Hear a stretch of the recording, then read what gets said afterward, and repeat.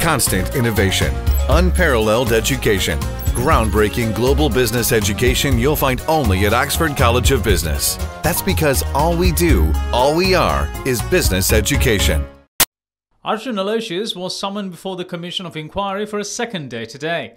Accordingly, he arrived at the Commission at around 9 in the morning and he was seen being taken to the CID office attached to the Commission following a security checkup never seen done to any of the witnesses. He was also informed to arrive at the Commission over the weekend to continue giving statements. Meanwhile, during today's proceedings, President's Counsel Anuja Premaratne representing Arjun Aloysius said, President's Counsel Gamini Marapana will lead evidence when his client testifies before the Commission. Furthermore, the Chairman of the Commission, Justice K.T. Chitrasiri, informed the attorneys representing Arjun Aloysius to prepare their client to testify before the Commission under oath as soon as the Commission concludes the testimony of CEO of Perpetual Treasuries Kasun Palisena. President's Counsel Anuja Premaratne then stated he hopes to make a submission to the Commission opposing Arjun Aloysius being brought before the Commission to testify on Monday. The members of the Commission warned President's Counsel Anuja Premaratne to be careful when doing so.